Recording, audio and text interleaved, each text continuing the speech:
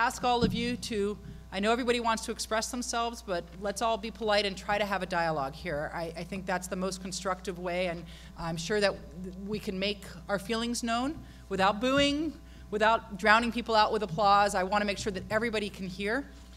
We are also going to be, we're videotaping this, and we're going to be broadcasting it so that anyone who wasn't here who's interested will have an opportunity to watch, and they can certainly always send comments directly to my office, to the senator's office, to any of us up here if they have questions from home.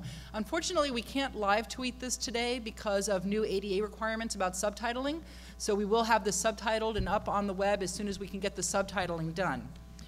First of all, I want to thank LA City College for hosting this event and having us all here. Really appreciate having this great resource here in Los Angeles and them keeping it open to the community. I also want to thank the Sheriff's Department for keeping us all safe.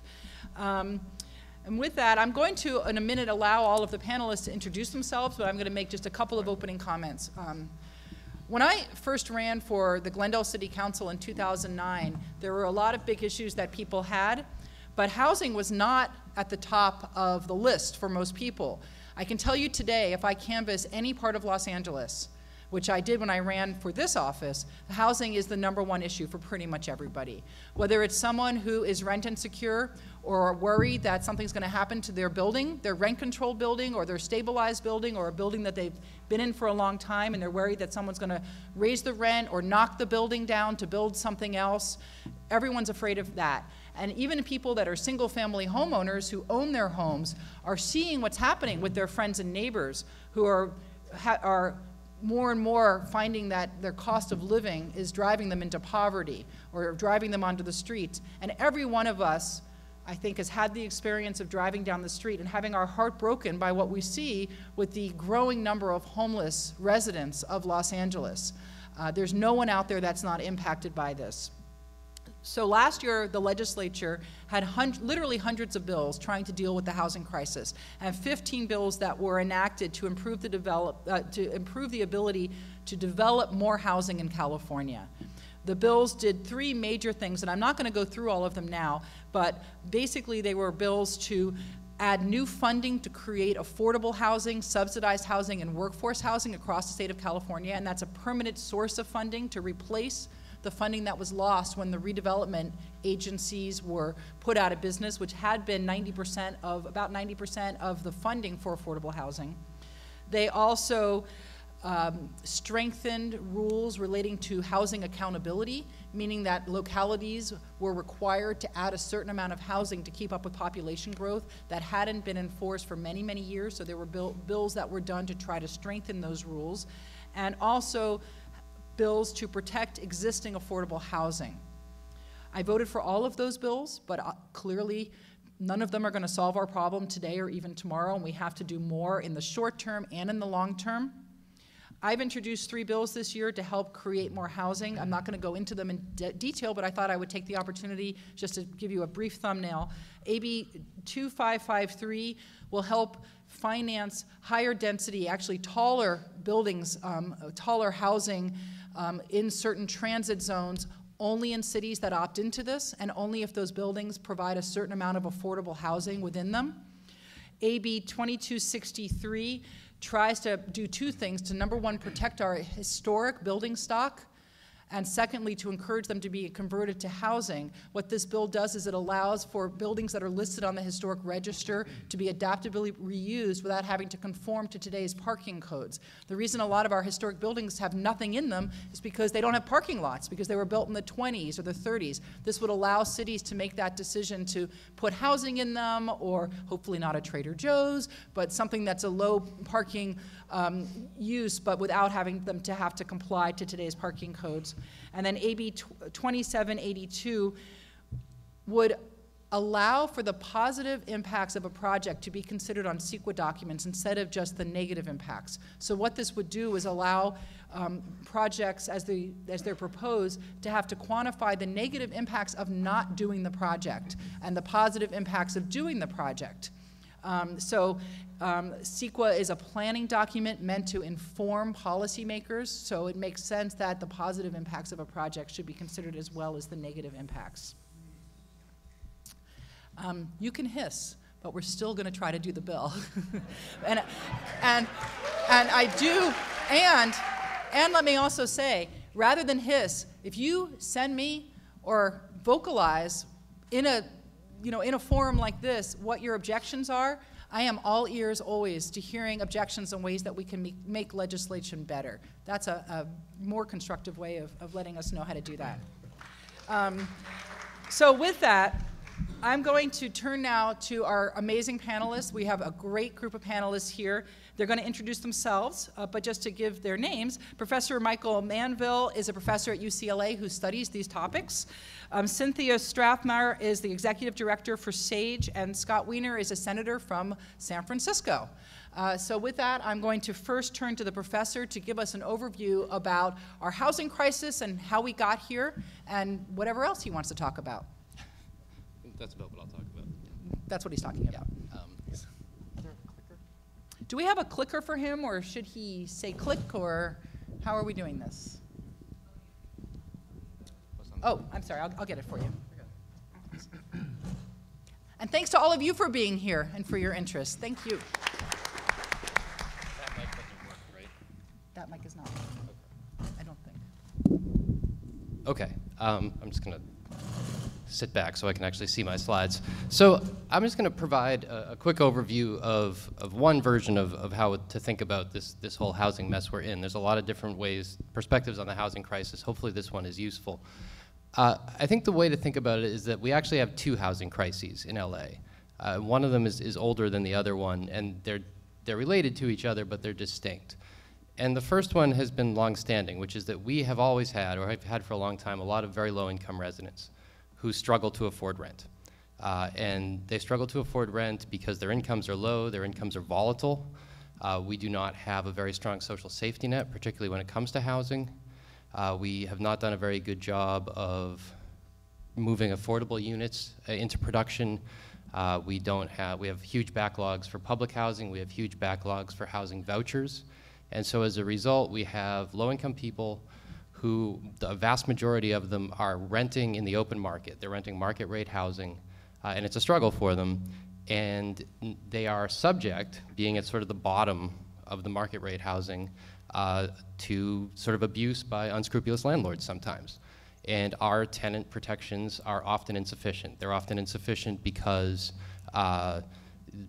sometimes these, despite the good work of a lot of activists, a lot of these tenants don't know their rights. And then when they do know their rights and they go to sort of fulfill them, they find that the protections aren't very strong, or they find that they're strong on paper and they're weakly enforced, right? And so that's one of our crises, and it is unfortunately not new. But it's being made worse, and it's being made worse by a second housing crisis. And I think this is the one that most people think of when they think housing crisis, and that's the fact that in the last few years, housing across the board has gotten more expensive. And so you find not just poor people, but middle-class people, and working class people, and even upper middle class people struggling to afford their rent. And this has mostly happened because the demand for housing has gone up substantially. And it's gone up substantially because LA is a nice place to live. It's gone up substantially because our economy has picked up steam after the recession. And it's gone up substantially because the millennials, who are demographically one of the largest cohorts we've ever seen, have started moving into the housing market on their own, moving out of their parents' houses. And that big increase in demand has not been met by a sort of corresponding increase in supply. This has happened during a time when we really haven't been building a lot of housing. And so what happens is that the price of the existing stock goes up, and that hurts almost everyone. It doesn't hurt people who happen to own housing, but it hurts people at the bottom of the income distribution the most, because again, they're competing with everyone else for this housing stock whose price is going up. And so I'm just gonna, my first slide, this is from the California Department of Housing and Community Development, just shows over time from 1955 to 2015 the extent to which our building in California has slowed down. And the bottom lines are single-family homes, and the top lines are multifamily homes. And what you see is that over time, our construction, and particularly construction of multifamily housing, has really decreased.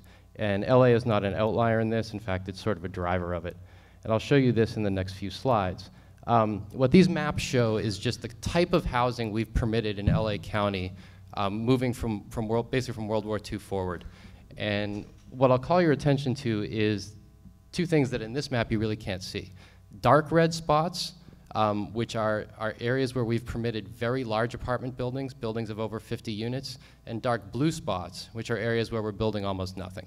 So this is from 1940 to 1960, and what you basically see is a lot of light blue, which is single-family homes. And then you move into the 60s to the 80s, and you see as we start to urbanize, there's a lot of brown, and those are sort of medium-sized apartment buildings. And then you get to 1980 to 2000, and what you're starting to see is there's more dark red and there's more dark blue. And then in the last 15, 20 years, what's basically happened is we have this bimodal distribution of development, that in most places we're building nothing at all, and in a small handful of places we're building very intensively, disproportionately building big units over 50, and those are related to each other. The one sort of causes the other, and I'm going to come back to that. So the question is, why did we progressively start to build less and less? And the short answer is that over time, for a bunch of different reasons, the LA region and LA City in particular downzoned itself. That more and more areas of the city, it became illegal to build anything other than single-family homes, right? And this is a graph from Greg Morrow at Pepperdine, who basically sort of used the change in community plans to show that the paper capacity of Los Angeles, the zoning capacity of Los Angeles, steadily fell because more and more areas were converted to just single-family homes. And if you look at a zoning map today, this is one that was put together by some of my colleagues. There's different ways you can measure this, but you see that the vast majority of this region, and certainly the vast majority of the land in Los Angeles City, is zoned only for single-family homes. Can you read them with the Oh, sure. So the yellow is single-family home zoning. The blue is multifamily home zoning, and the green is non-residential, either because it's just sort of not developable or it's industrial or something like that. And so there's a tremendous amount of areas that are mostly just for single-family homes. And single-family homes are great, right? But the problem is, especially in a place where prices are rising, they're a very inefficient use of land, right? They take up a lot of space per person, and they also prevent a big barrier to affordability, because what they say is that if you want to live in a place, you have to purchase quite a bit of space. And I think sometimes people look at our single-family home zoning, and they just say, well, this is what the market is there for. People don't want to live in things other than single-family homes. But the zoning really does play a big role. The zoning is, in many places, a big constraint. And I think the best example of this is along Wilshire Boulevard. This is Wilshire and Selby, right near UCLA, and what you can see is that right along Wilshire Boulevard, there's clearly a market, a demand for people to live in very large towers, right? And right behind them, you have to live in a single-family home. And I'm not putting this up to say that we should all live in large towers. I'm putting this up to say that the zoning really does matter. I mean, what this does, right, is that very valuable land along Wilshire Boulevard, if you want to live on that land, you do have to be rich because that's expensive, but, right, you can share the cost of that very valuable land with hundreds of other people because we have built a dense tower on it. If you want to live right behind it, you have to be even richer because you have to pay for an entire plot of land and a house that you're just going to live in with one or two other people, right? So yes, that's expensive land, but it's made less expensive on a per unit basis when it's dense. And so there's basically two consequences that occur when we just don't build. And I'll run through each one of them very quickly. The first one is, and I've mentioned this already, the price of existing housing rises because there's just more people who are competing for that housing. The second one, and this goes back to those dark red dots that I showed that are becoming more prevalent, is that the little development we do allow is like very intense. It tends to be out of scale with what's around it. It's highly visible. It tends to be expensive. And because of our complex zoning, it often requires the developer to get special permissions. All of that combines to make that development seem unhelpful and illegitimate, right? And it actually compounds the problem because it turns people against development. And we actually do need development to get out of this. It's not the only thing we need, right? But it's something we need. So just to illustrate the first point, which is that the price of the existing housing rises. This is, if you look at the census and look at the median rent, this is for a unit that was built between 1980 and 1989.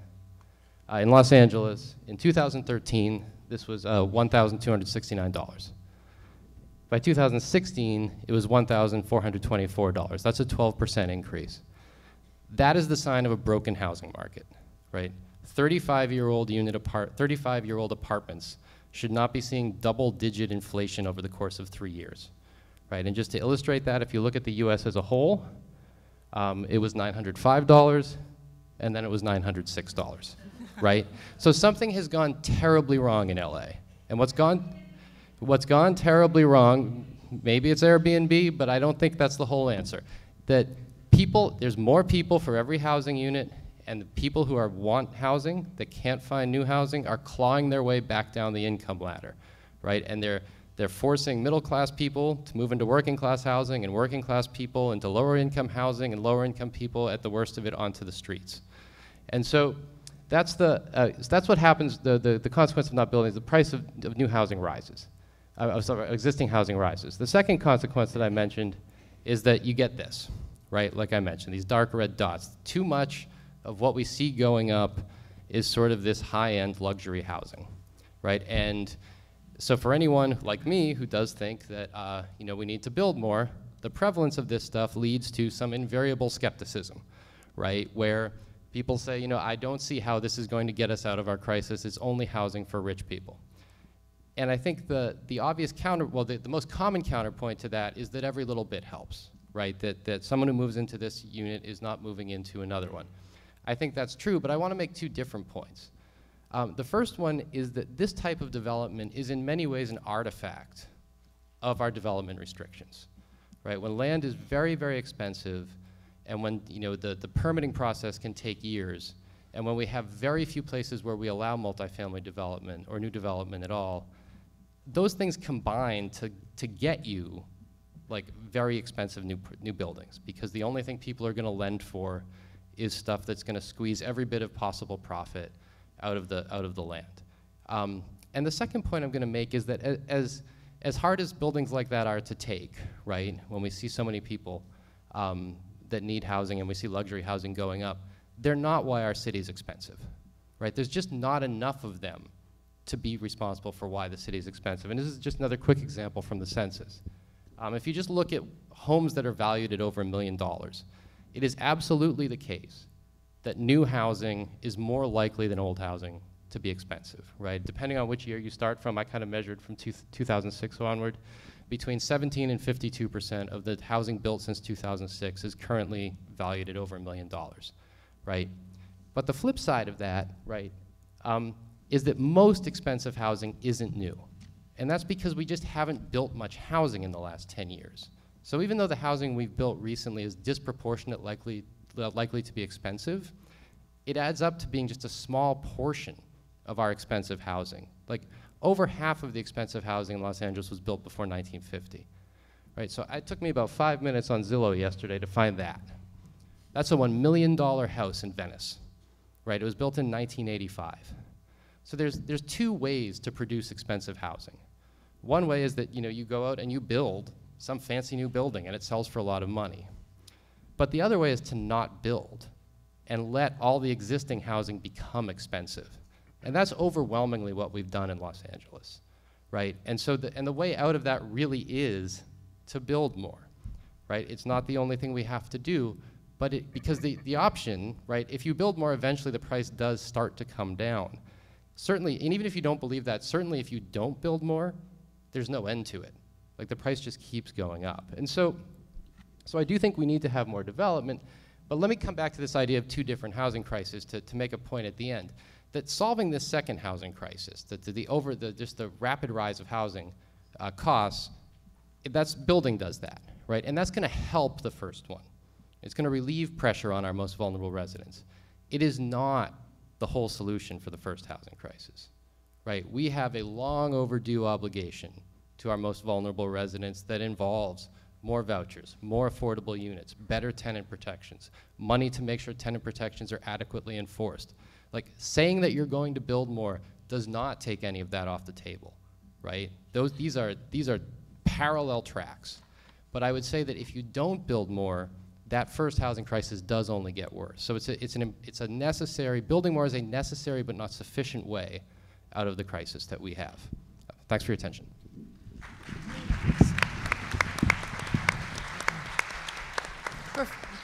Professor, before we move on, do you happen to know what the statistics are of our population growth over time and our amount of units produced, roughly? Not off the top of my head. Okay. Sorry. Okay, that's okay. Okay, we're going to move now to Senator Scott Wiener from the Bay Area. Great. Thank you. And welcome to the people booing, too. Just so you know, hailing from San Francisco, we boo and hiss and protest with the best of them. So as a longtime elected official in San Francisco, I'm used to it, and it's all good. People can love my work or hate my work, and that's what democracy is about. So I'm glad we're all here today in the same room.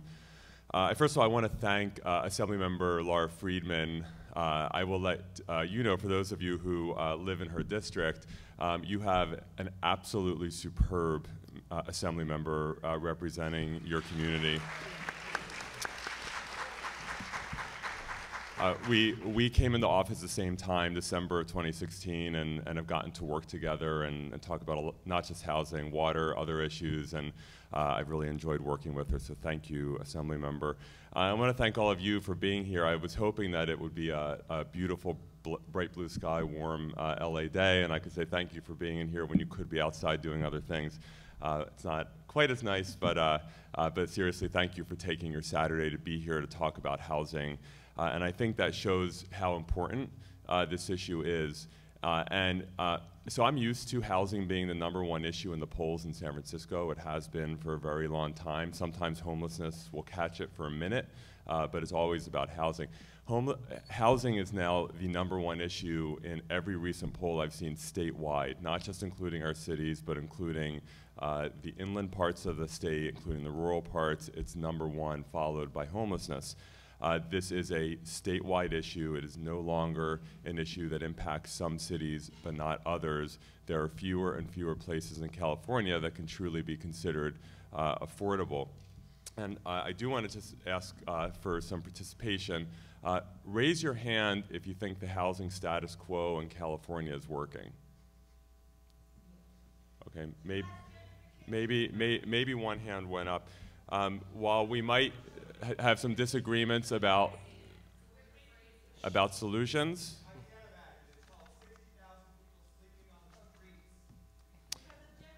Yep.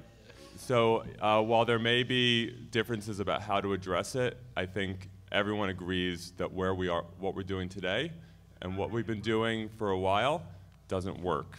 And so it's a long overdue discussion that we're having about what to do differently, and that's what this is about. This is about the evictions and the displacement that are happening. It's about families who have that second kid and have to leave and are pushed into a 2-hour commute because there simply isn't housing for them, whether they're low income, whether they're middle class. It is about our economy because our housing crisis is harming our economy as companies decide whether to expand elsewhere because they have no confidence that their workers will be able to find housing anywhere near where they work. And it's about our climate goals because you cannot talk about fighting climate change unless you're also talking about land use patterns and having less carbon emissions and people driving less. And that depends on housing and housing density and where people live. It's about the next generation and whether our kids are going to be able to live in the communities where they grow up. It's about real people. And you know, for a long time, I think there has been a lot of nipping and tucking around housing. There are periodically big things that happen, but a lot of times people try to do a little bit around the edges, in part because housing is really hard. For an elected leader or for anyone else, it is a hard thing to tackle because there is no such thing as a short-term solution. Everything takes time, and it takes years and years to play out. So I think we need a new approach to housing because what we've been doing hasn't worked. For about 50 years in California, we have taken the approach that housing is a negative thing for communities. We look at the negative around housing. We look at the negative environmental impacts of housing without looking at the positive. We look at the traffic and the parking issues, and that there will be more kids in my child's classroom. We look at the water issues. We look at all the negatives for decades in California without looking at the negative of not having enough housing. We've systematically disinvested from housing, subsidized housing for low-income people. The federal government has, but we in California have as well. And when the state ended redevelopment, instead of fixing it to focus it on affordable housing, that was a huge step backwards for the state. We have created obstacle after obstacle and have also pretended that if you don't build housing, the people won't come, as if housing is what brings people here. People don't move to LA or San Francisco because of housing. They move to LA or San Francisco because these are amazing cities where people want to be. And what we've seen is that even as San Francisco downzoned dramatically in the 60s and 70s, and then LA downzoned dramatically in the 80s, even as we've seen less and less housing being built in LA and in the Bay Area, people have still come, and the population has still grown. They don't just disappear. And what happens is people still come, and you have explosive housing costs, you have overcrowding in units, as units that were designed for maybe 1 or 2 people have 6 or 8 people in them, and you have all the problems that we see today with housing, to the point where a recent estimate put us at a 4 million home deficit in the state of California, just about 4 million, growing by 100,000 homes every year.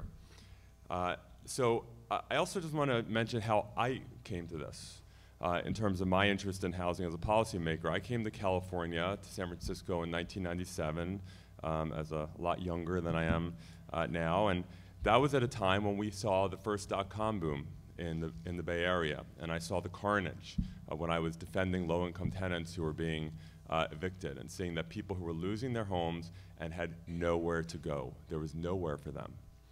I was the president of my neighborhood association, and I would wonder why do we have to have 50 community meetings to build an apartment building that's 100% within zoning? Why does it take 5 years to get something approved, even if it's within the zoning? And I wondered that. It just didn't make any sense to me. And then I went on to serve on the San Francisco Board of Supervisors for about 6 years. From 2011 to 2016, during a period of absolute explosion of housing costs, to the point where the average rent in San Francisco is $3,500 today for a 1-bedroom apartment, and it's getting high around the state. And this issue it's a statewide issue, and it requires statewide approaches. I want to talk a little bit also about the difference between, we have this debate, state versus local control. As a former local elected official, I'm a big believer in local control in a lot of different ways. But local control, it's not biblical. When you look at how we do it in California and in many other states, it is case by case. It depends on the issue, and it depends on the goal. The goal is not local control. The goal is to get good outcomes, whether that's local control, state control, or some mix of the two. And let me give you an example. Public education. Housing is really important, so is public education. If someone were to come in here and advocate, you know what, the state should get out of public education. School districts should be able to decide how many days a year they educate their kids, what subjects they teach, whether they have credentialed teachers or not. Just butt out and let the local communities do what they want. You would laugh them out of the room, because we set state standards, because public education is so important for our state's future. Same with healthcare. We set state standards, and the local communities operate within those standards. Housing is an outlier, where we have basically said for many years, it is a purely local concern. Local communities can decide whether or not they want to build any housing, and if they do build housing, they can build a little bit or a lot. We're going to leave it to local decision making. Maybe that used to work. It doesn't work anymore, and it creates a race to the bottom where you have communities that over an 8 or 10 year period produce essentially no housing. And it has helped get us into the mess we're in today. And I don't advocate a state takeover of housing policy. I advocate re-looking at the balance, to have a balance where the state sets basic standards that are enforceable and local communities' control is within those standards, just like public education. So as Laura mentioned, last year we took a big step in the legislature, passing 15 bills that the governor signed, increasing what we invest in affordable housing, and that was a huge step, and I co-authored those bills, and we need to do more, and there are more bills this year, and especially as the federal government under this horrible administration continues to undermine affordable housing, we need to step in California and support local communities' ability to invest in below market rate housing, particularly for our low income and working class residents who are most at risk, and that has just begun. I'm a supporter of rent control, and we need to strengthen rent control. Last year, we also reformed the process, both with my housing streamlining bill, SB 35, to say for communities that were not meeting their housing goals, they become streamlined. We had other process reforms, and then we made very explicit that inclusionary zoning for rental is legal in California and overruled the Palmer decision. But the job isn't done. When 97% of California communities are not meeting all of their housing goals, we have more work to do. So as I know you know, a couple months ago I introduced SB 827. There we go. Let's hear it.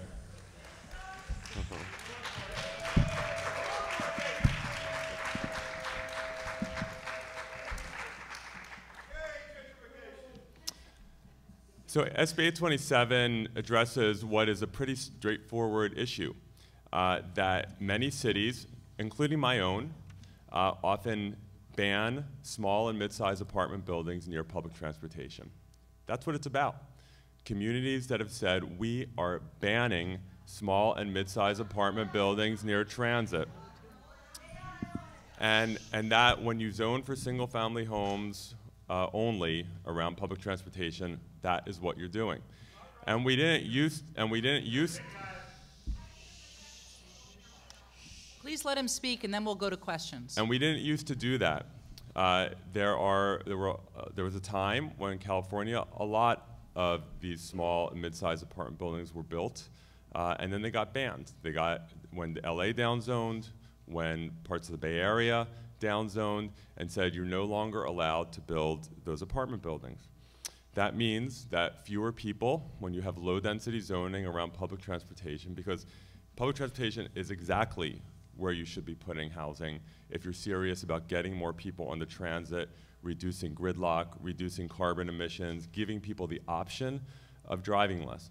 When you have mandated low-density zoning, such as single-family homes, around public transportation, all you're doing is saying very few people are going to be allowed legally to live within walking distance of transit. You're forcing more people to drive. You are pushing people into long, often crushing commutes. You are increasing carbon emissions, and you're increasing gridlock. The solution is for more people to live near transit. Very low density zoning around transit also undermines our quest for more affordable housing. Does so in a few ways. First of all, if you zone for single-family homes or for 2 or 3 unit buildings, let's say, you are saying that those parcels are not going to be part of an inclusionary housing program, because typically there's a threshold. It might be 10 or 15 or 20 units is what triggers inclusionary housing. Or in the case of Prop JJJ, it's about apartment buildings. You don't get inclusionary on a single-family home or on a 2-unit building. And so when you restrict, say, around this public transit station, only single-family or 2 or 3 unit, that's saying no inclusionary housing in this neighborhood, period. It also means that for nonprofit affordable housing developers that are looking for parcels that they can develop low-income or moderate-income housing, they can't do that on a parcel zone for single-family. So for some people who have said, well, if you upzone these parcels, it's going to increase the value and make it harder for a nonprofit developer to buy it, what I would say is right now, for many of these parcels, because they're zone low density, they are not an option for a nonprofit affordable housing developer to buy it because you cannot build multi-unit affordable housing there. And so this bill, and by increasing the zoning density, you will increase the available parcels for every kind of multi-unit housing. And so what the bill does is it provides that within a half a mile of a major transit hub, like a subway station, a rail station, whether it's an LA Metro station in LA, or it could be a BART, Caltrain, or Muni station in San Francisco, or the East Bay, or the Peninsula in the Bay Area, you can build typically 4 to 5 story buildings, 45 or 55 feet in height. You can't limit the density, so you can't say only single family homes. In a smaller subset, it'll be taller, 85 feet. These smaller apartment buildings, particularly the 4 to 5 stories, they are typically wood frame construction. So when we talk about the buildings being built, a lot of times we have this dichotomy. You either build single family homes or you build more of a high rise that's going to be steel construction, which is the most expensive kind of construction and will make the project much more likely to have to pencil out at a luxury level. Again, we used to build these 4 or 5 story buildings all over wood frame, and they are much less expensive to build. We will, and I think I've talked about the benefits of doing that, and I think that's what we will see. I want to just mention a few things to keep in mind. There's been a lot of, first of all, I never have an issue with anyone opposing any bill or idea I put out. That's what democracy is about. I do have an issue when there's inaccurate information that gets out about the bill. All I do is ask people to at least have the facts right. So I want to just mention a few things. First of all, and this was always implicit in the bill, but we made it explicit last week by making amendments, that the bill completely defers to local inclusionary and local demolition controls. If a community bans or restricts or requires a special process for demolition, and different communities take different approaches, LA and the Bay Area, for example, are different, that will be completely respected.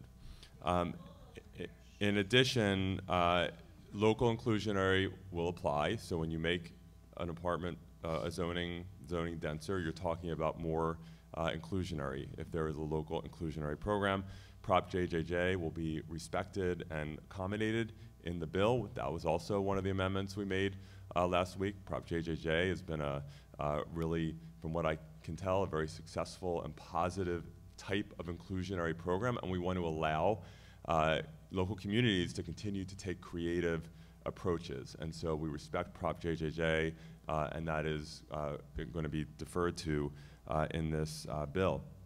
The bill still allows a developer, whether it's a nonprofit or a for-profit developer, to put parking into a building. It doesn't ban parking, but what it says is that a local community cannot require that these transit-adjacent buildings have parking. That significantly increases the cost of the construction.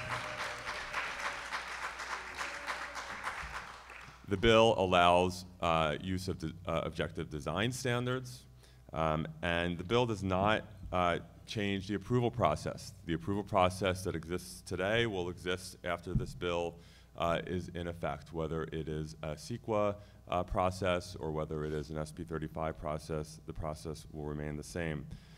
I also want to, and I'm just about done here, want to just talk about after this bill was proposed, a lot of maps have been made, visualizations, and there will be more, and we're working with some people to put a tool out so people can type in their assembly district or Senate district and get a visualization.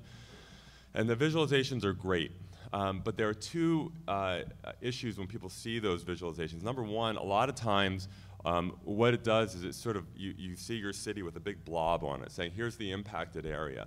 And it doesn't overlay with the existing zoning. And sometimes, an area is impacted, but it's impacted, for example, increasing the height by 5 or 10 feet because it's already zoned, say, at 40 feet. And so people don't always see that. They just assume everything's going from 10 feet to 85 feet. And so you don't see that level of nuance in terms of what the impact is. And then the second thing is people then say, oh my God, next year this is what my community is going to look like. It's just going to all change overnight. And we know that with development, it doesn't happen overnight. And so we're talking about gradual changes over years and frankly decades, because you have to have an available parcel, you have to have the financing, you have to have a plan, you have to get it approved. And so this is not some sort of overnight transformation. It's going to happen over time. So we do have some slides just showing some of these buildings, mostly in LA, and I think I asked my office to make sure to put where it's from, mostly LA and surrounding LA cities, some in the Bay Area and elsewhere, just what kinds of apartment buildings we're looking like, that it's not just about, you know, big mega buildings. So maybe we can just go through the, oh, do I do this? Okay. So this one is in South Pasadena. It looks like it's about 40 feet tall. This is in Boyle Heights. I think that's probably about 50 or 55 feet tall. Yeah. This is from Stockholm.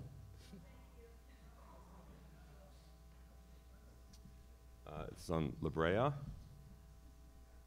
Like it's about 45 or 50 feet tall.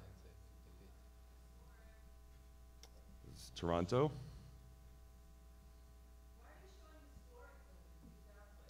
This is in Beverly Hills. I think he's trying to show scale and height, for one thing. And I think, honestly, a lot of the buildings are historic because, as I mentioned before, in many of these communities, these buildings, we used to build a lot of them 30s, 40s, 50s, and then we banned them. And so there aren't a lot more recent ones.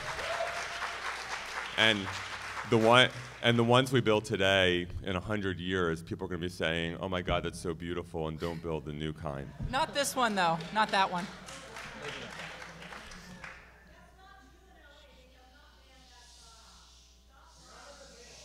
This is in Santa Monica, Seattle.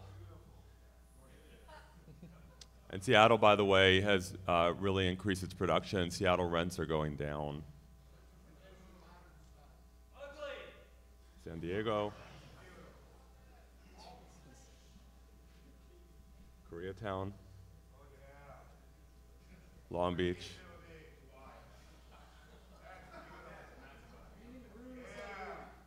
And for the next town hall, we can have an architectural design debate about aesthetic. Okay. So anyway, I'll end there. And again, I want to thank everyone for being here, whether you love what you're doing, what we're doing, or you hate it. It's a really important conversation, so thank you. And before we move to our last speaker, Scott, just because it's sort of an elephant in the room, one of the arguments people have had or concerns they've had about the bill is gentrification through the loss of older housing stock, as a developer will come in, want to tear the building down and build something larger. So how, hold on. And I will point out, we have gentrification issues, and we don't have the bill yet. So, you know, the question is, will it exacerbate it or will it not exacerbate it? Hang on, hold on. I think we all hear the concern, and so Senator Wiener, how do you address that concern?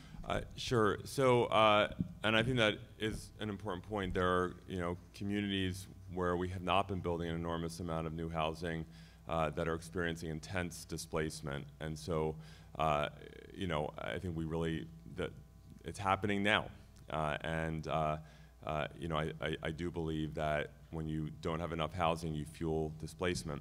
But in the bill, the amendments we put in last week, as I mentioned, in terms of demolitions and you know, respecting local controls on demolitions, as well as respecting local inclusionary housing, including Prop JJJ. We also did put in, and we got this from LA, and I want to thank LA for coming up with this concept, what's called the right to remain. That if you if you are displaced because the city of LA has allowed for a demolition, then the developer has to put you up and can't pay any more than you were paying for up to 42 months, and you have to be allowed to return to that parcel into the new building at an equivalent unit at the same exact rent. And we got that from LA. And I will also say that we continue to be all ears. We welcome particularly constructive, specific ideas. You can email them to us. You can send it to me on however you want, and we will absolutely look at it. And we welcome feedback. So, thank you. And before we move to our last panelist, I just want to clarify two things for people that are listening, because we're throwing a lot of kind of lingo around. Inclusionary housing means where you require the developer to subsidize some of the units, that they're either for people affordable, for workforce housing or low-income people, that the rents in those units are subsidized. That's inclusionary housing. And a lot of cities are adopting or have inclusionary requirements for new development, not all. And the other thing I will say is when he talks about what we don't allow, I think just to be clear, what the senator is saying is that it used to be, 100 years ago, you could build pretty much whatever you wanted anywhere. And over time, the cities have done what's called down zoning, which means that they've reduced the amount of housing that you're allowed to put, or the type of development you're allowed to put on different parcels around the city. And they've done that enormously. We looked at it in Glendale. And over the years, parcels about every 10, 15 years or 20 years, pretty reliably, they would downzone areas. So they got to a point where we are now where not only can't you build apartment buildings in most parts of the city, you can't even build the existing housing in most parts of the city. About 80% of the housing, of the single-family housing in Glendale, are what's called existing non-conforming, which means you couldn't even build that house today on that lot. You would have to build something much smaller or something set back further. The idea was it was done absolutely to restrict building. I mean, that was done consciously many, many times over the years. And in Los Angeles, where he says we've banned it, you cannot build an apartment building in a single-family neighborhood. You would need a lot of variances, and generally you're not going to get it. So when he says that, it's not that he's saying that you can't build any apartment buildings anywhere in Los Angeles. It's just that the places you can build them are very, very restricted. So with that, I will move to our last panelist. Hi, my name is Cynthia Strathman, and I'm the Executive Director at SAGE, Strategic Actions for a Just Economy. And thank you. That was nice. And we're a nonprofit in South Los Angeles. We've been there for 20 years, and we focus on the economic rights for working class people. And we've particularly focused on tenant rights, healthy housing, and equitable development.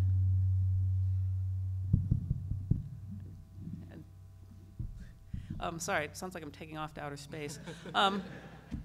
We focused on tenant rights and healthy housing and equitable development, and we're a membership-based organization. Most of our members live in the area, that South Figueroa corridor in between USC and downtown Los Angeles, and they're mostly very low income, mostly monolingual Spanish-speaking immigrants. Household incomes run a little under $20,000 a year. And we got into housing work because we saw so many problems with housing for our members. And every week we run a tenant clinic, sometimes twice a week. We see over 300 families every year, and they're living often in very dire housing situations, very overcrowded, often very neglected, so they have vermin infestation problems. Kids have come in with rat bites. One of our partners, St. John's Well Child and Family Center, they regularly pull cockroaches out of kids' ears. These situations are caused by housing pressures. Landlords aren't under a lot of, landlords don't feel a lot of obligation to keep the premises up. Increasingly, people are very scared of eviction because if they get turfed out, the landlord could potentially replace them with somebody who was much wider, much more affluent. We're actually involved in a lawsuit with one landlord who we feel is violating fair housing laws for exactly those reasons. And it's actually ironic because there's been a huge building boom north of the city or north in the city and also around USC, and yet, well, not so much building, but it's more like, there's some. Anyway, mostly in the downtown area, and it hasn't really helped that situation too much. And I think it really points to the origins of the housing crisis for lower income folks like ours, especially people of color, in two different situations. And you know, the first, I think, goes back a long way into our regulatory framework and into very exclusionary housing policies that divided the city up along racial lines. You know, my family's lived here off and on for a long time, for around 100 years, and you know, back in the late 1940s, my grandparents were trying to buy a house, and my mom actually remembers the house. She says it was great. It had a big yard. It had a swing. She was like, this is going to be fantastic. And they were told, you know, you can buy the house, you can own the house, but you can't actually live here because this area is for whites only. And that was very common at the time, is these restrictive racial covenants. And so that's why you see a lot of lower income people of color concentrated in South Los Angeles. But the regulatory framework's really only half the story, because the other is really market forces. And so, you know, I mentioned that there's all this new housing in downtown Los Angeles, but even though there is a lot of new housing, it's really not housing that any of our members can afford to access. I mean, even if, you know, even if you cut the prices by 25%, they wouldn't be able to afford to access it. And their proximity to it, even though they're living in the aforementioned not especially fantastic housing, has actually pushed the rents in that housing up. So there has been a big gentrification effect there. So that's sort of my sense of how we got into this housing crisis. But you know, what can we do to fix it? And I think we really want to hone in on building housing that ordinary people can afford to live in. I think transit corridors are an ideal place to build this. And in Los Angeles, a lot of the tenant rights groups have been banding together and trying to promote a three-pronged approach to this. And one is the production of more affordable housing, especially along transit lines. We've been advocating for things like funding streams, for establishing inclusionary requirements, which Senator Wiener mentioned. We've also been advocating for the preservation of housing that's currently affordable, housing that's covered by the Rent Stabilization Ordinance in Los Angeles. Doing things like creating no-net loss zones, regulating demolition and condo conversions. We would really like to see the brakes put on short-term rentals, which are taking housing units off the market and turning them into hotel rooms. And also the protection of tenants, enhancing the enforcement of existing tenant protections and passing new protections for tenants like just cause eviction. So there's some real-life examples of this happening in Los Angeles. The senator mentioned Measure JJJ. We've been working on affirmatively furthering fair housing requirements. The community plans for South and Southeast LA, which sound like small things, but they actually cover 500,000 people, which is a pretty significant, over 500,000 people. That's a good chunk of people. And you know, we spent years getting community feedback. SAGE did with the Unidad Coalition. We've successfully advocated for things like affordable housing requirements, a ban on oil drilling, which you would not believe the amount of oil drilling that still happens like in the city of Los Angeles in low-income neighborhoods. And we've been making some progress, but there are some real dangers to these. And a lot of these have very recently been passed. We've only just starting to see some of the fruits of this work. And one is that there has been an increase in market rate housing production, which I think you're aware of. You know, you can see it in the cranes along the skyline. And this does tend to have a gentrifying effect of driving, when the rents in one building increase, you'll see like a rise in rents in the buildings around it. A lot of the market rate housing, as has been mentioned before on the panel, doesn't really serve low-income people. And if you were a developer, you know, it kind of makes sense. Like if you were a developer, what do you want? You want to buy cheap land, right? Which means you're probably better off buying it in lower-income communities, and then build stuff for rich people who have more money to pay for it. So I'm not a fan of this, but it does make sense from a developer's perspective. I think that there's another danger, and this is just around the transit issue. We really want transit ridership to increase. I think that that's like a goal for most people. I don't know anyone who would just say, I don't want transit ridership to increase. I mean, some people might not care that much, but no one's against it. And I think there's a problem with maybe building transit-oriented development that doesn't cater to core riders, that you can get people who are living along those transit lines that aren't necessarily going to use it. You know, one of our allies described, you know, being near a TOD, a transit-oriented development. I talk only in letters these days, only in letters.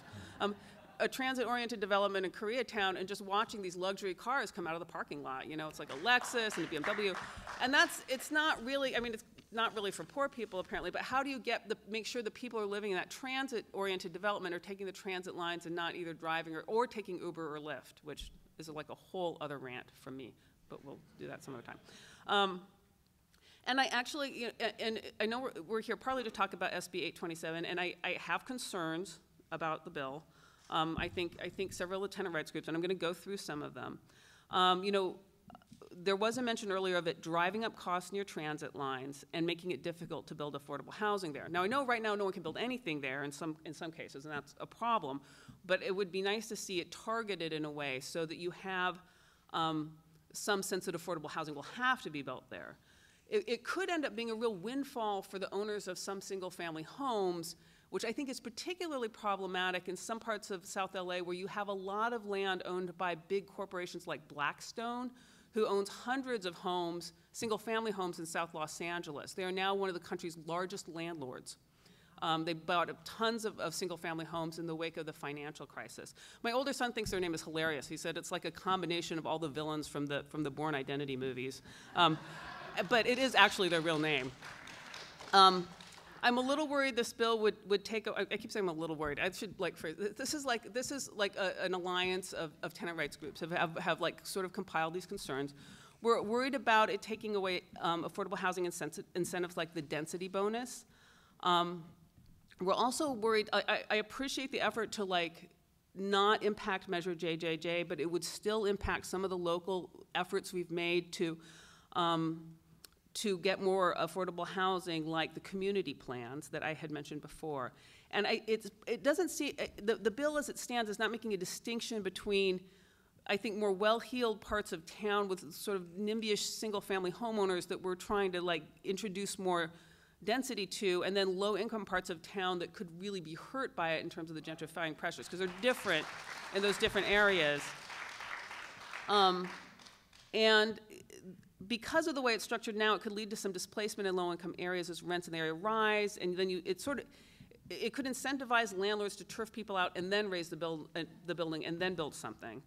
And the by right is the upzoning is mandatory. I'm sorry, it's not by right, it's upzoning. The upzoning is mandatory, but the affordable housing is optional, and the tenant protections are geared towards RSO jurisdictions. That's rent stabilization ordinance jurisdictions. But those are less than 10% of the jurisdictions in the state. And in Los Angeles, a lot of the really wealthy areas, which I kind of feel should be taking more of their share of high density development, they aren't really situated along the transit lines. And so all of these critiques are kind of geared to the central issue for us, and particularly for Stage, which is I think if we really want to solve the housing problem, we want to address the problem that we're trying to fix. And that problem is a lack of housing that people can afford. We've hit our targets in Los Angeles for the above moderate rate housing. We want to hit our targets for the low and very low income housing, but we're under a third. We're under a third of what we need to build to hit those targets. And so I think if we want legislation that's really going to target wealthier, wider neighborhoods that haven't really produced their fair share of housing, and I'm just going to say I think that's true, we need to have by right legislation and upzoning for those areas, and try to exclude the areas where there's lower income people of color that could be really vulnerable to the gentrification pressures of new development. And if we want people on trains, I think we really need to try to figure out ways to just get them on trains and not hope they'll take trains if they live near trains, which could or could not happen, depending. And just to try not be completely negative, as is your want, where you're like, would you like to come critique the bill? Sure, I will critique the bill. But to not be totally negative about this, I think there are actually a lot of things the state can do to help. I think by right for permanent supportive housing, we would be completely behind. I think by right or upzoning and for high density developments in high income census tracts, we would be really supportive of. Reformation of the Ellis Act, which would help prevent evictions and demolitions of rent controlled or stabilization units. Repeal of Costa-Hawkins, which is a law that prohibits municipalities from expanding rent control or rent stabilization. I think we could use some state legislation on just cause eviction. I think allowing government agencies to provide shelter for the homeless without a cumbersome process involved in that. And I think any upzoning measure should include significant value capture in that legislation. And so in sum, I think we're very we're not anti-development. We're pro-development. We want to see the higher density, especially along the transit lines. We do believe that LA needs more production. I know that not everybody agrees with that, but that's the position that we're taking, and I think it's an informed position. But we really want to see it done in a thoughtful way so that we're building the things that the people who are really most in need at building the right thing in the right place at the right time for the people who really need it. And that's. Thank you. And I'm going to ask the senator to maybe respond to some of that, since it's a lot about the bill. Sure. And first of all, thank you for the work that you do for for so many people who are in need. And in LA, there's a massive poverty problem.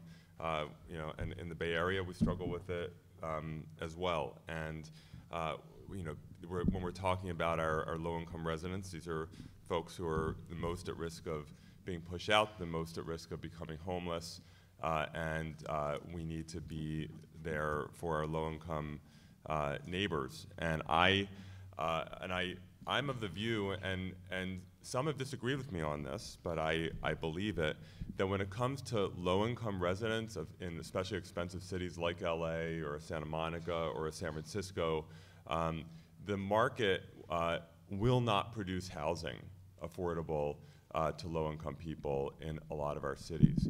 It might, back in the day, the market did. It doesn't anymore. Who knows if we'll ever get back to the point where it does, but right now and for the foreseeable future, when it comes to housing low-income people, that is why we need to massively invest in affordable housing for low-income people. And I've supported that with my votes, and I'll continue to be to push for that both locally and at a state level, and we have to do that. So that's, I think, common ground that we absolutely have, and it also is about inclusionary. And I've always been a supporter of inclusionary housing, and that is another powerful way of creating units that are affordable to low-income people, although the only way that you get inclusionary units is to allow the market rate development to happen, because that's what pays for it. So and ideally you want it to be a symbiotic thing where you're producing both. But what I will also say is that as we work very, very hard to keep low-income people stable in their housing, to make sure that it is housing that is safe and healthy, that people aren't getting kicked out, and I've been very public that I support the work that has been happening for a long time to try to change the Ellis Act. I think that Costa-Hawkins needs a lot of change, and so we have to do that work. But in addition, not instead, but in addition, when it comes to our middle class, the middle class, housing subsidies, subsidized housing, is not going to solve our middle class housing problem. It is too big in scope. And if we try to start using housing subsidies for middle class housing, first of all, it's not going to move the dial because the middle class is just too big. But apart from that, that means that we won't be focusing all of those resources on low-income families, residents. And so when it comes to the middle class, the way we're going to address that problem is by simply having enough housing being built so that people aren't commuting from Riverside to LA unless they really want to do that, which some people want to do that, but people shouldn't be forced to do that. And so I think there's a way to thread the needle to make sure that we are building both, because we need to build both. And I think it's also important to keep in mind that in terms of what the effects are of this bill, a lot of it is on the single-family home and low-density zoned areas. A lot of our, in a lot of those areas are right now you simply can't build any apartment building, whether it's for low-income people or market rate. And I don't, in terms of Southern California cities that we probably would not define as low income that will be affected by this bill, and that's why some of them are fighting it really hard. Beverly Hills, they're fighting it really hard. Average home, 3.4 million. Santa Monica, Westwood, Brentwood, Culver City. In my neck of the woods, San Francisco, some of our west side and north side areas that are zoned only for single family homes. I'm getting some boos up in San Francisco too, because people don't want the change. Palo Alto, Berkeley, Tiburon. So there are plenty of wealthier communities that will be affected by the bill. It's not only. And so, but we look forward to continued feedback, and we appreciate that. I take everything that you said to heart. So thank you. Thanks. And just to give some scale, so in Glendale, when we build affordable housing, this is subsidized housing for people with lowest income level. So you have to qualify to be able to apply. For every unit that we have opened in the past several years, we get between 8,000 and 10,000 applications of qualified residents. That's for each unit. These are people that right now are housing insecure around Los Angeles who are low enough income, making, I couldn't tell you, but somewhere, in the $30,000 to $40,000 range and below who apply. And we have tens of thousands of people on the Section 8 waiting list for those vouchers, and the federal government is not issuing any vouchers. So at the same time, when the funding for all of this has pretty much dried up from the federal government and the state's trying to help, that subsidized housing is just not going to be built in enough quantity to solve this problem alone. So my question for the professor and anyone else who wants to answer is, why is every new building a luxury building? Why does that happen? Is it purely greed, or is there something else happening that means that every building that is created is, renting at $3,500 and up? Who's building for the middle class right now in Los Angeles, and why? Not many people. I don't think it's just greed. I think developers are self-interested, but most of us are self-interested. I mean, most of us probably don't do our jobs for no money. And I think that, although it's easy to say that, and I should also point out, there's some very salient, like very highly visible, outrageously expensive buildings going up. They aren't all the buildings that are going up, right? But they're the ones you notice, and like the one that I showed, that ad, I mean, just looking at it online, I threw up a little bit in my mouth. I mean, they're disgusting. They are. There's no question about that. But the fact is, right, there are places all over the country where very greedy people make lots of money selling housing to the middle class, right? You can be incredibly self-interested and driven entirely by money and not sell things to rich people, right? So that can't be the only explanation. And I think a big part of it does come down to, I alluded to it briefly in my talk, and I think the senator alluded to it as well, which is that when we say that only a small number of places can have this housing, and when we've created a situation where you can build very little by right, and the land cost is going to be high, and you're going to look at 1 or 2 years of delays, what you're going to finance, what you're going to be able to get financing for, is a very expensive units, right? That if we could build in more places and build a little bit more easily, we know this, there are underserved markets for people who don't have $3,500 a month for a unit. But it's very difficult for people to get the financing to build for them. And so I think that's a big part of the reason, and the senator mentioned as well, that once you've committed to sort of going as dense as you can on these small parcels of land, you've committed to steel frame construction, right? It's super expensive. And so, and that's a part of it, right? And so I think that's a big part of it.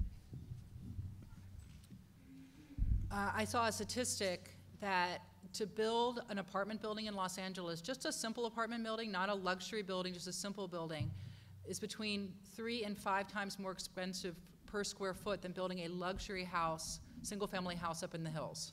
And that's taking in the cost of the land, what it costs to get the building entitlements. When you put in all of those wonderful green standards that I passed and voted for, and a lot of people voted for, but it adds cost, that's what you end up with at the end of the day. And so you can't rent those for $1,500 a month. I think that there are a lot of us in Sacramento that are working on ways of trying to bring that cost down so that it can be done, and find ways to sort of not without putting public money into, but giving the types of incentives that would allow that kind of housing to be built. But that's the missing middle in housing. Either building the subsidized housing for people that are below the poverty level or around that line, or building for people at the highest end of the spectrum. But that middle class housing, I just don't see very much of it being built at all. Yeah. So with that, I'm going to move to questions. And we have this huge stack, and there are people walking around taking your questions. So if you want to ask a question, raise your hand. We're not going to get to all of these. So what I'm going to suggest, when we don't get to some questions, and I'll try to paraphrase some and get through them quickly, is that you come up and put your email address on them, and we will hand them to the right person up here who can respond to you via email. That's the best that I can do. But keep them coming. So we have a few questions about historic properties and historic overlay zones and how that affects those in the bill in 827. So Mr. Senator Wiener, if you could answer that. Sure. So are you talking about the actual parcels in terms of, well, actually, you didn't write the question, so I guess you don't. In terms of demolition, local rules will govern. Whatever the local rule is, that will govern. I believe, and I apologize, I don't have the text of the bill in front of me. I believe the bill excludes parcels where there is a property that is on a historic register, say landmarked locally, or yeah.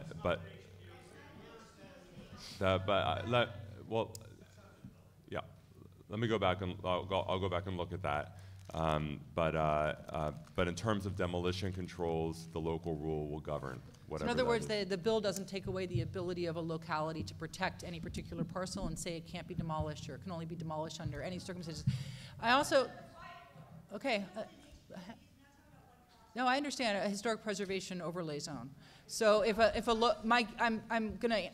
assuming that if a locality says that you can't demolish buildings, it's whatever the local community has adopted as the rule. If you're talking about demolitions, if you're talking about a vacant parcel, then the zoning will change in terms of the density.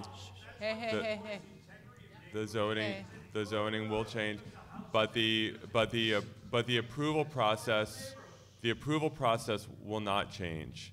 And so in LA, for example, currently under SB 35, LA is streamlined not for market rate, but for low income and very low income. And so a market rate project, for example, would not be you'd have to go through CEQA and whatever there's a conditional use process or whatever the case may be. So it will not change the process of approving it. It changes the underlying zoning. Okay, so that is a distinction I think that's important. Okay, we can't take questions from the audience. I've got a big stack of people who turn questions in. We're going to, because these are the questions from the audience. We're taking them in this form. Wait. We're taking questions from the audience, people who have turned them in. So turn them in if you have them instead of shouting them out. People have been writing these down.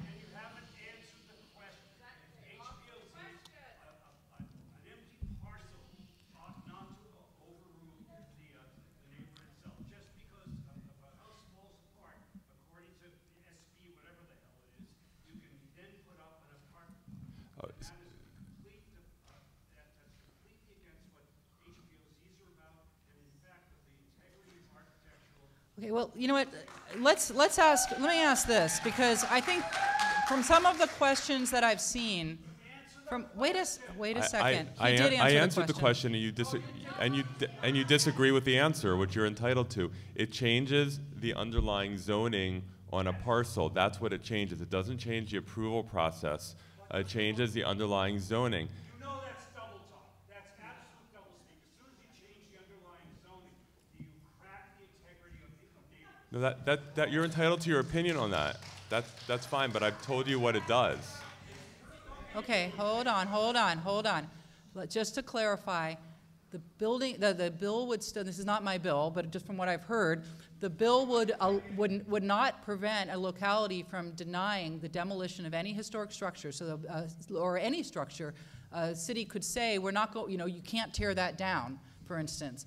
But if a building is gone or if it's an empty parcel, that's where the underlying zoning would change. So if someone was going to if there was an empty lot in an HPOZ, you wouldn't be only able to build a single-family house. You could build something larger. That's what the bill does.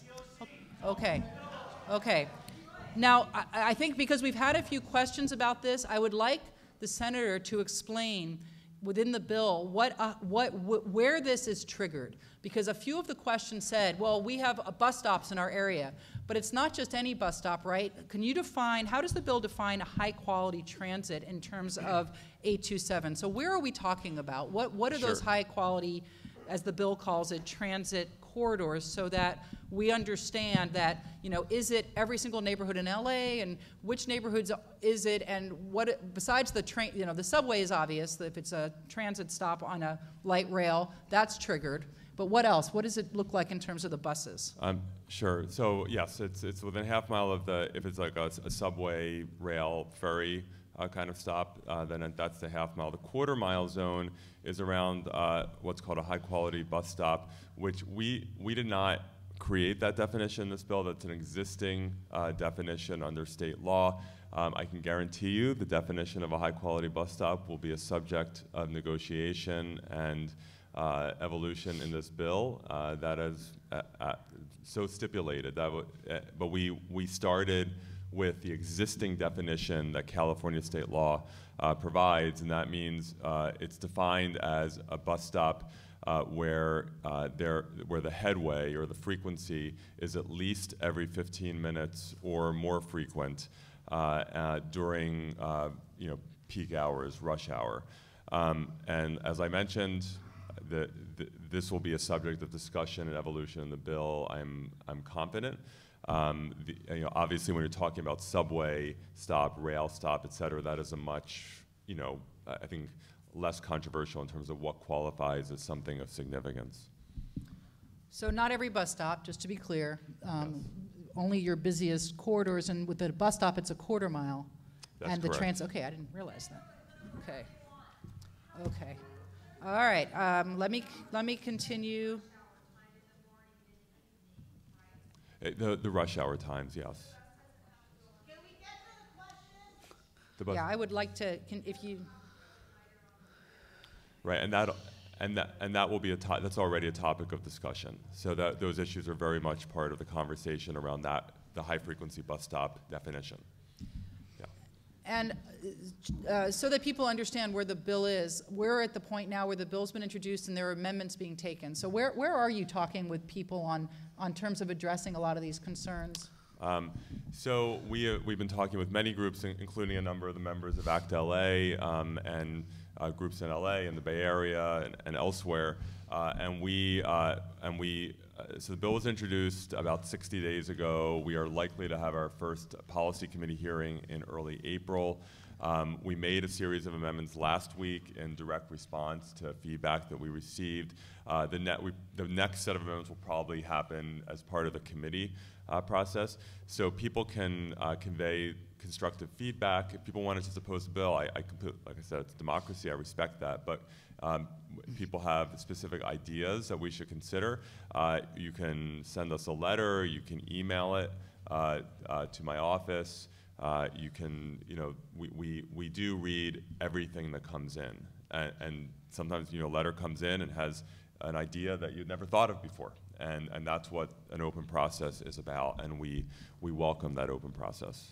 Could a city, if SB 827 was imposed, would a city be able to say that anything taking advantage of, like, building over 10 units had to require inclusionary? Could they make that specific or, to the districts? Are they able to do that under this rule? Well, the city can apply its inclusionary rules of general application to these projects. So if a city says that 10% of units, let's just pick a random number, 10% have to be affordable to whichever income level, moderate, low income, et cetera, then that would apply at a larger scale on these buildings.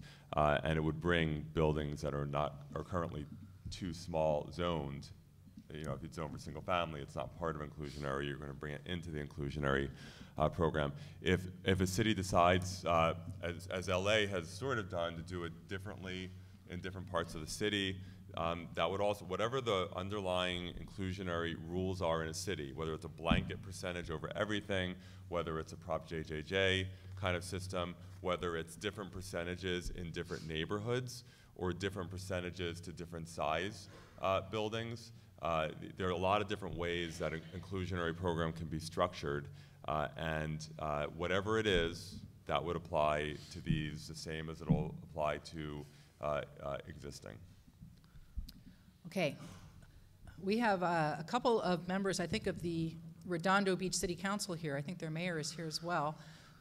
Came in all the way. I met with whom I met, so we and I appreciated that feedback. So they have a question. The question is, density is the key issue where housing is and where jobs are, and that creates traffic. Redondo has the density but no jobs. Well, some jobs, I think. We have Section 8, retirement, all types of housing. None of your bills address the school issue, infrastructure issue, and jobs housing ratio.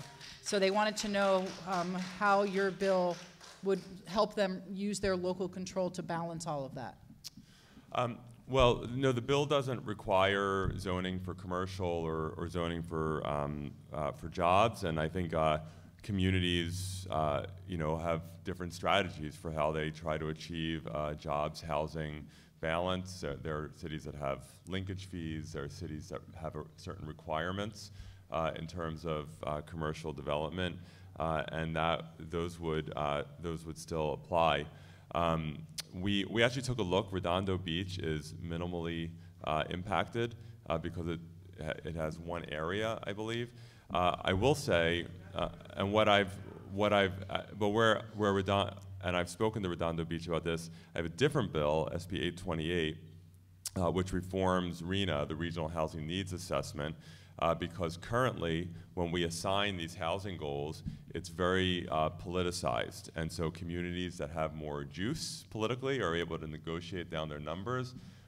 Historically, communities that are wealthier tend to be able to negotiate down. For example, you may have seen in an article recently that the city of Beverly Hills received a RHNA housing goal for an 8-year period of 3 units. 3 units. Redondo Beach got 1,400 units compared to its neighbors that one got 2 and one got 37. And so we're trying to, and we're trying 828, and we're trying to make sure that these housing goals at all the income levels, including low income, are based on actual population income projections, and that we also move away from, in some areas, I won't name names, including some in the Bay Area, where a county will put a lot of its low-income RHNA goals into one community instead of spreading it into various communities, and we want to move away from that and have a more equitable approach to housing. You know, something that I've heard a lot, I'm going to address this to the professor. I've heard a lot that some of that there is no shortage of housing, that people are just holding units vacant, and that if they didn't have those vacant units, we wouldn't have any problem and the rents would go down. Where are we with actual vacancy rates in Los Angeles? Have you seen any data? Yeah, I mean, the census, I mean, it varies a little bit from year to year, but the census puts us at about 4%, which is low. A vacancy. Yeah. So we don't have an artificially created, I mean, not, it's maybe artificial, but in terms of vacancy, there's not thousands of units all over the place sitting vacant. I don't think so. I mean, I think that and I don't know where this comes from, but I think sometimes you hear that a lot of, like for instance, there was something in the news not long ago about how downtown's new buildings, downtown had a high vacancy rate. That it was like 18% or something like that. Well, I think I would put it a little differently. I think downtown's vacancy rate is actually just really volatile. That like sometimes it's 18%, and then you look at it 2 quarters later and it's 7 or 8%.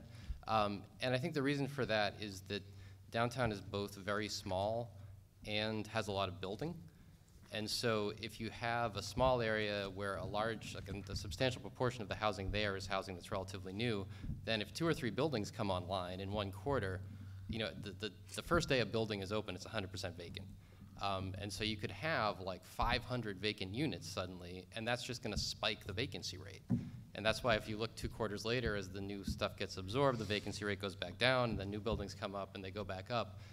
But that's really a neighborhood effect, right? That in our region, vacancy is very low. If it wasn't, we just wouldn't be seeing this sort of price escalation. And are you only seeing gentrification in areas where new luxury buildings are coming in? Or is that something that happens? What's the chicken and the egg equation there? Any data on that? Audience questions? I'm allowed to ask a question. I can be the audience. Sorry, go ahead. So it's hard to tease out. That we definitely see, and I think Cynthia mentioned that there seems to be prices rising right around where the new buildings are in downtown. But we also see like prices have risen really, really fast in Venice. And Venice has actually lost housing units. And so, well, so it could be Airbnb, but the question was whether it's caused by new development, right? And so that Airbnb, which I fully support restrictions on, is not new development, right? It's someone just taking units off the market, right? And so we also see it in Echo Park, we see it in Silver Lake. There's plenty of areas where there hasn't been a lot of development, where we've seen price appreciation every bit as fast as areas where we see luxury development. Now that doesn't mean that there's no sort of indirect effect in some neighborhoods when someone builds a luxury unit, right? If someone does suddenly go into a neighborhood that didn't have a lot of investment and puts up a really fancy building, there probably is some sort of signaling effect there that says like, hey, rich person, you can come live here now, right? But the reason I say probably is because what we see in Venice and in other places suggests that if that housing wasn't built, we can't rule out the fact that people would move there anyways, right? So it's hard to say that the entire effect is the effect of new development.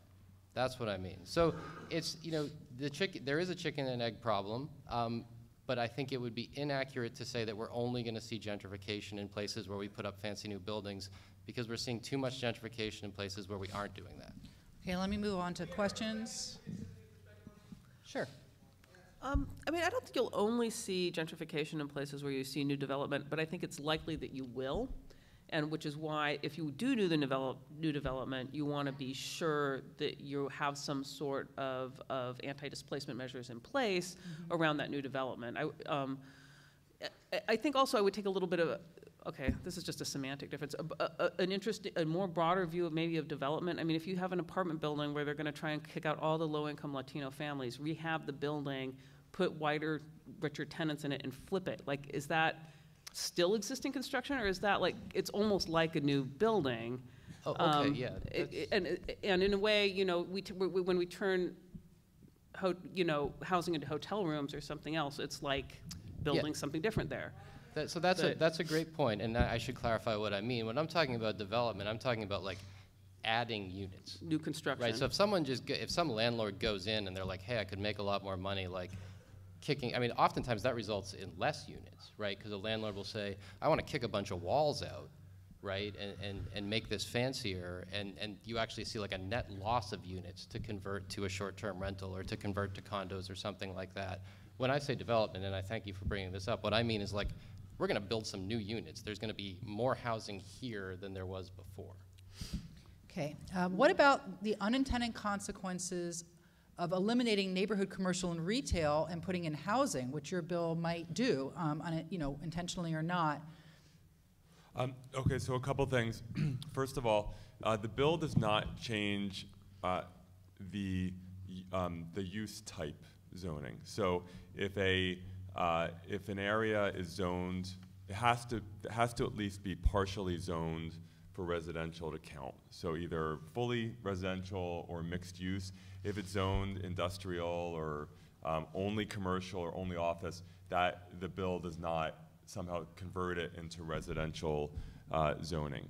In addition, if a community has a requirement in place for a parcel that this has to be, 1/3 retail. Let's say communities sometimes will zone in commercial areas that they want to have ground floor retail and housing above it. This will not override that.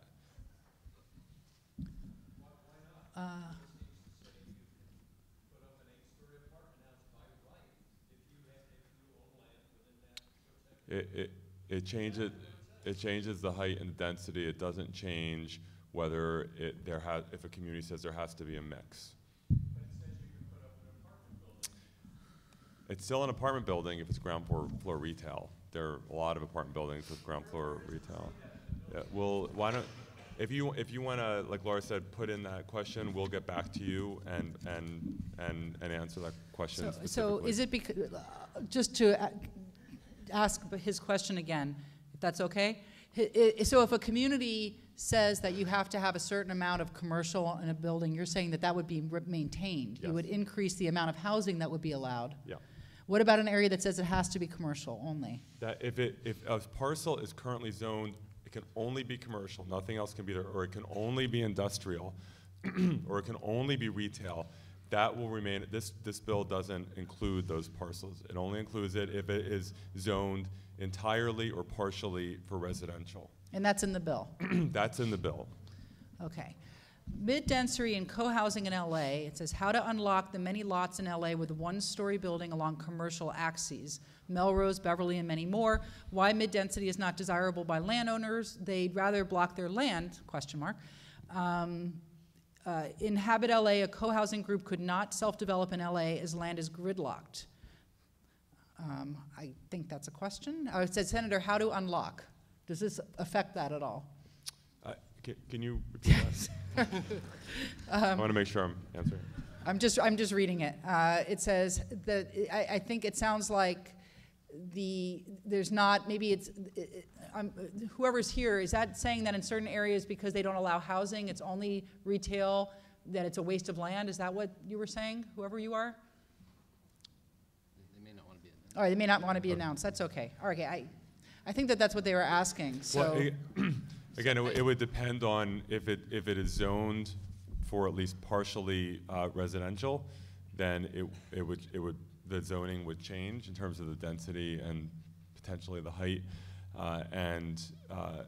If someone were building a co-housing project, presumably they'd be able to do so. If it was zoned only for retail, like that's what the zoning is, then it would not change that designation. Okay, somebody asked, why don't developers just buy land in less desirable, less expensive areas and build non-luxury apartments? Why aren't they doing that? Or are they doing it? Anybody want to answer? Land costs in LA are pretty high everywhere. So I don't know that you do see that happen in Bakersfield and out in the Inland Empire and so forth. I just don't. I think that at this point our land market is so overheated that that's just not really as much of an option. And I would add that there's a lot of rich people in Los Angeles. So you can't sell land. I mean, if you live in Venice, you could sell your bungalow to Julia Roberts, and somebody did. But if you live in Bakersfield, you're probably not going to be able to do that. And so there's the market, I think, is different because we have so many wealthy people here. And going back to what I was saying, if you can buy land cheap and build something really swanky that you think you can get someone fancy to move into, why would you not do that? Not that I'm advocating that, I'm just asking. Well, and I'll just add that, and the fact that people know that means that there's not much cheap land, right? That because people do want to buy land cheap and sell it high, the sellers know that too, and so the price of land goes up. Any ideas? I'm looking at the professor. How do you reverse that?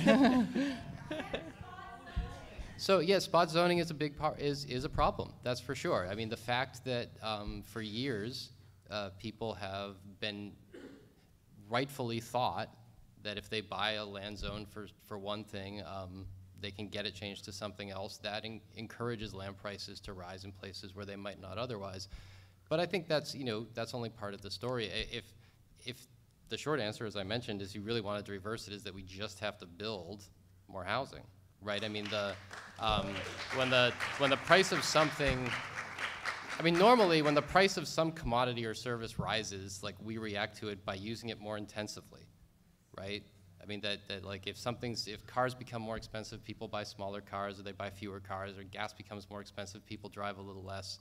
But we have a system in Los Angeles where even as land becomes more expensive, we have zoning laws that force people who want it to consume it in big increments, right? That's what single-family zoning does, right? And so we're not allowed to react to rising land costs by buying smaller amounts of space.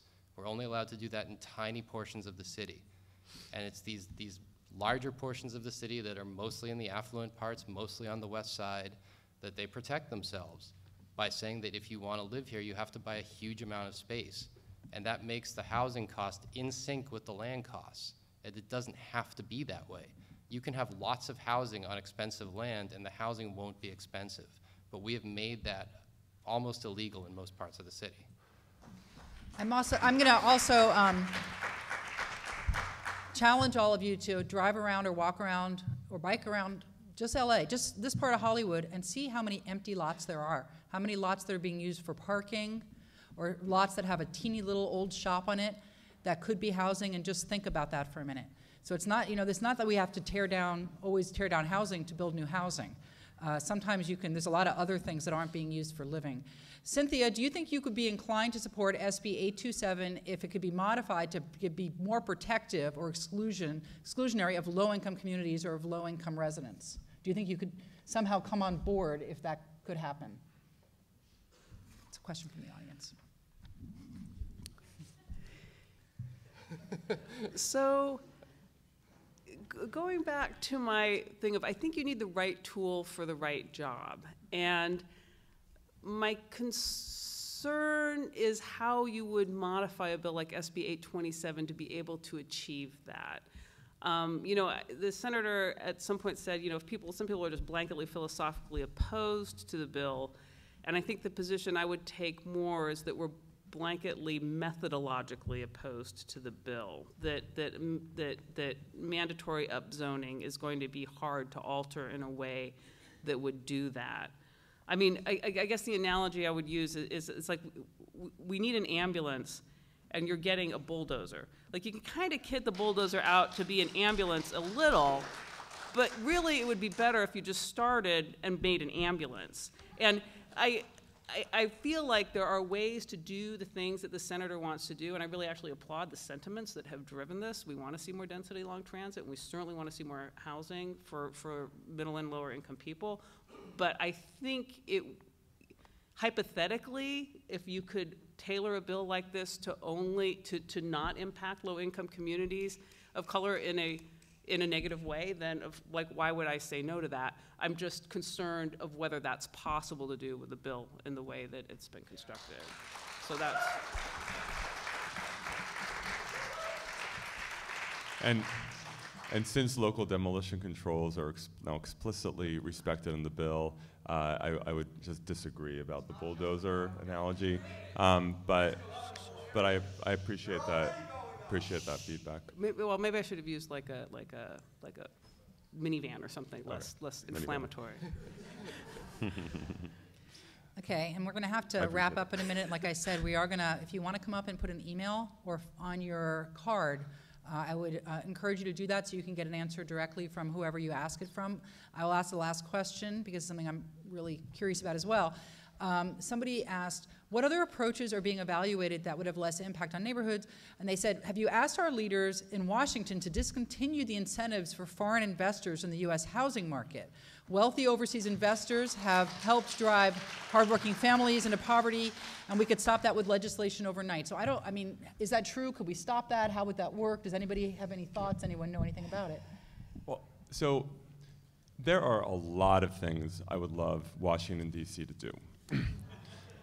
Around many issues, but including around housing. The sad reality is that Washington has been withdrawing, the federal government's been withdrawing from support for housing, particularly for low-income people, for many, many years. And even under Democratic presidents and Congresses, maybe we've had some improvements, but not a lot. And so, yes, let's all work to change our federal government and then to really make positive change federally on housing. But I also want to, I want to be very, very clear in terms of my perspective on this. California's housing crisis is not the fault of the federal government. You know, the federal government has caused many, many problems. You know, whether you talk about the deterioration of a lot of the social safety net and, you know, problems around in terms of tearing apart immigrant families. There are many, many bad things that the federal government, that we can legitimately blame the federal government for. Our housing problems in California are largely the result of decisions that California has made, and we need to look in the mirror and not just say, let the federal government fix it. I'm not suggesting that question says it's only the federal government, but there's always a tendency to say, you know, we want our neighborhoods to stay exactly the way they are, and that there is a way to fix this problem without building anything. And I am here to say there is no way we will ever fix this problem without building a lot more housing at all income levels. We have to map, and I think we are fooling ourselves to think otherwise, and that means a massive investment in housing for low-income people, for very low-income people, for formerly homeless people, for our low-income seniors, public money and inclusionary housing to build a very large number of units to make sure that low-income people have housing integrated in our neighborhoods. We need that. We also, for our middle class in particular, need a lot more housing overall. And we need to move away from the system we have now, which is you either build these tall, steel frame, hyper expensive buildings that become luxury, or single family homes. We need to get back to the middle, which is what SB 827 does. It is largely about these 4 or 5 story wood frame construction, a lot cheaper construction style. You have a lot more of that, and over time, prices stabilize and come down. But you know, anyone who tells you there's an overnight solution to our housing problem, this is why a lot of politicians don't want to talk about housing, because it's long term. It's taken us decades to get into this mess. It's going to take us a long time to get out. But we absolutely have to create a lot more housing in the state of California at all income levels. That's a long way to say it. All right, this